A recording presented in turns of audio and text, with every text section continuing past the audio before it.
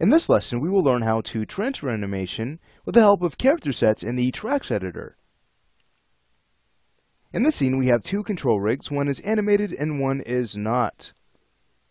Let's go ahead and hit play to take a look at the animation. So you can see the robot on the left will roll forward and then blast his cannon. What we'll do is learn how we can use, again, just a few character sets in the Trax Editor to transfer the animation from this robot to the lifeless model. So we first need to go in and create a character set, which is a keying group that holds all of our cueable properties. Let's go ahead and grab all of the control objects of our animated model, and now we can go up to the character menu and choose Create Character Set. Let's go to the option box and I'll reset the settings. I like to make sure and include a set to all keyable to make sure that all keyable channels get stored in the set. And then we can rename the character set. We can call this, let's say, CS_robot source. Sweet. Let's now choose Create. And there we have it. You can see that our keyable channels have now been tied to our character set. Also keep in mind that once the character set is active, we'll only see the keyframes that are connected to that set. So if you wanted to focus on keyframes of other objects, not a part of the set, you'd want to deactivate the set by going to the bottom right hand corner of Maya. You can then go to the character set dropdown and set that to none. Another way is to go to Character, Set Current Character Set, and here's none, or you can go ahead and pick between your list of character sets and sub-character sets as well. Sub-character sets are great because they allow us to focus on just parts of our rig. So if we just wanted to focus on the keyframes of, let's say, one of the character's arms, we can go ahead and use a sub-character set to do that. Alright, but guess what? Our character set has been made. Let's make sure it's active so we can go ahead and create our animation clip. We'll head over to the Trax Editor now. So that's Window Animation Editors, Trax Editor. Alright, sweet. Now from here, we can go to the Create menu, and we'll now choose Create Animation Clip. Let's go to the option box, and I'll reset the settings. Let's go ahead and name our clip. We can always call this Robot Roll. And the settings are great because they will assure that all animation will be added to our clip. So settings like animation curve underneath time range will look at all animation, and it'll make sure that all of that data will get stored in our clip. Also, offset is really important. Let's make sure it's set to absolute to make sure that all keyframes that we have set will be added to the clip. If we use something like relative, it might push a few of our keyframes and function curves to smooth out our result. So you'll notice a certain offset that may not be desirable. So if that's the case, just go ahead and make sure offset is set to absolute. And then if you had any sub-character sets, you'd want to make sure that these options are on. Also, you'll notice that by default, our clip will be added not only in the visor, but in the Trax Editor as well. Sweet, so you might find that convenient.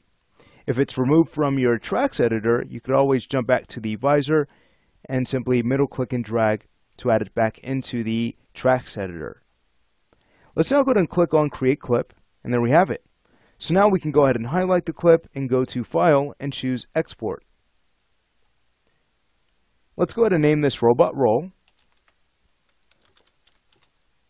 Sweet. You'll notice that it will be added to your Clips directory. Nice. I'll go ahead and choose Save. Now once we've done that, we're ready to work on transferring the animation to the new robot. Let's go ahead and grab our lifeless robot and we'll create a character set for it. Remember, we need to make sure we have a character set in order to work with the Trax Editor and to work with clip data. Let's go ahead and call this CS Robot TRGT for target. Alright, sweet. I'll now go ahead and choose Create. Fantastic. So now watch this. When we jump back to the Trax Editor, you'll notice that our new set has been added. So now we can go to File, Import Animation Clip to Characters. We'll grab Robot Roll and choose Open. Sweet. So if we were to go ahead and start adjusting the clip, you should notice that the animation will be matched. And here's the great thing about this. We can go ahead and offset this clip. That way we can prevent twinning where things happen at the same time. So you'll notice that from offsetting this about 5 frames or so, now things are timed in a more realistic way. Or if you wanted to, you can make sure that this clip is brought back to frame 1, and then you can go ahead and drag the edge of it to scale your time to slow it down just a bit more. So this is another way we can prevent twinning. You can see that the robot on our right will move a little bit slower. Fantastic. One more thing to point out, if you notice that your animation has not been transferred successfully, if things are a little bit off, you can go to Character and then use the Character Mapper just to make sure that what you have transferred to is aligned with what you have transferred from. So you can basically go ahead and load all of that information in here. You can go ahead and take your character set and choose Load. If you ever get a warning, that simply means that you're getting a name clash. Let me go ahead and show you a way around that. Let me go ahead and kind of back up the animation just a bit so we can quickly go in and grab one of the control rigs. So I'll go ahead and start with the first control rig, the one that we used as our source. We can then go to Modify and use Prefix Hierarchy Names just to give this a new prefix. So I'll go ahead and call this CHAR for character, underscore SRC for source, and then I'll add another underscore and choose OK. So now we have a unique name for all controls. Next, I'd like to remove the namespace from the rig that was once lifeless. Namespaces can be a bit annoying to work with, as you just have seen, because they can kind of get in the way from using the character set system as a way of transferring animation. So what we'll do is go ahead and remove the namespace, and we can do that by using a really basic mel command. So let's go ahead and move to our command line. Let's make sure this is set to mel, and we'll type in the following. That's going to be name space, all one word. We'll add a space after that, and then -mv for move. Following that, we'll go ahead and add 2 quotation marks, and inside we'll use the name of our namespace, which in this case is rig, capital R-I-G. So let's go ahead and type that in. Now we'll add another space, another set of quotes, and inside we'll go ahead and put the colon that follows the namespace. So that's what separates the namespace from the name of the object.